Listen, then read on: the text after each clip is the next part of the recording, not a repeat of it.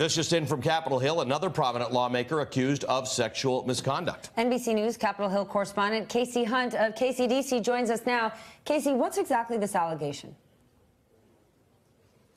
Well, Steph, Allie, this is an account from a woman by the name of Leeann Tweeden. She is a morning talk radio anchor out in Los Angeles, and she is recounting her story on a U.S.O. tour back in 2006. This was before Senator Al Franken was a member of the United States Senate. This was when he was still working as a professional comedian, and he was doing headlining the U.S.O. tours. And she says that he wrote her into a skit, and he wrote in a bit where he would have to kiss her. And she writes that behind the scenes, before they performed it, he urged her to rehearse it with him, and that she said she wasn't interested in rehearsing it, and that he persisted in saying that they needed to rehearse this kiss. And this made her uncomfortable enough that she avoided him throughout the rest of their tour.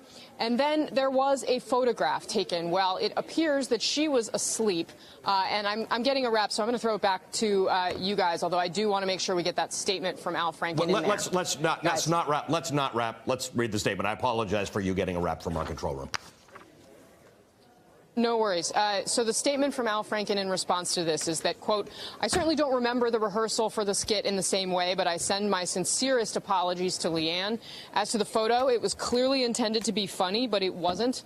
I shouldn't have done it." And hopefully we're showing our viewers that photograph that is included in this woman's account. So we are here in the Hart office building. This is where Senator Franken's office is. We've not had a chance to catch up with him directly yet today, but of course we are going to try to, as well as with other senators, Democrats who have been talking about this issue. Obviously, sexual harassment on Capitol Hill has been in the spotlight in recent days. There was a hearing over on the House side. Senator Amy Klobuchar, Senator Franken's colleague from Minnesota, actually introduced a resolution in the Senate that passed late last week to change the way sexual harassment training goes here in the Senate and to mandate it. So we'll keep you posted on all of that, guys.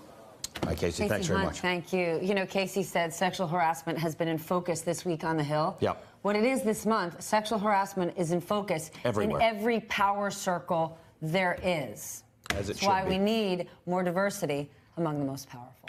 Hey there, I'm Chris Hayes from MSNBC. Thanks for watching MSNBC on YouTube. If you want to keep up to date with the videos we're putting out, you can click subscribe just below me, or click over on this list to see lots of other great videos.